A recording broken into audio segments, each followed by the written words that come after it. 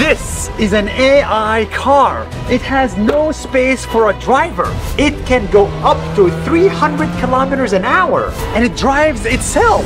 This is the world's newest AI sport.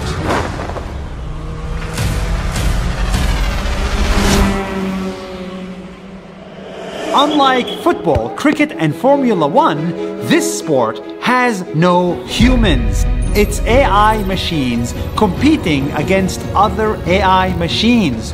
In this sport, you have 8 identical cars, same tires, same engine, same everything. The only difference is the code. Whoever writes the best code wins. This is called the Abu Dhabi Autonomous Racing League. And it's happening in April 2024.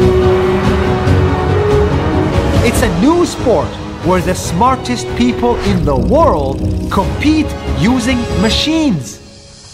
You program a machine like the Super Formula racing car and teach it how to race. And then you let it race against other machines programmed by other people.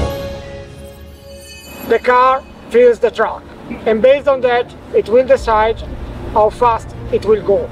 By itself? Yes, by itself. No interaction from outside. And does it make accidents? So far, so good.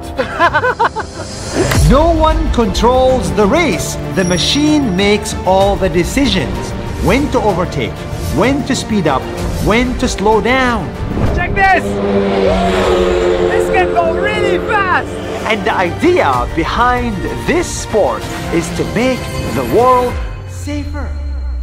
The idea of this sport is to build technology capabilities that can be put into cars and make it safe for everybody to drive.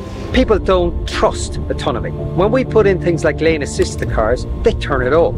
What we want people to do is to trust the autonomy. So by having a race that all the public can see and participate in, they can see what's possible in the future. In the future, anybody can become a Cristiano Ronaldo and they don't have to go to the gym. They just have to build the smartest machines.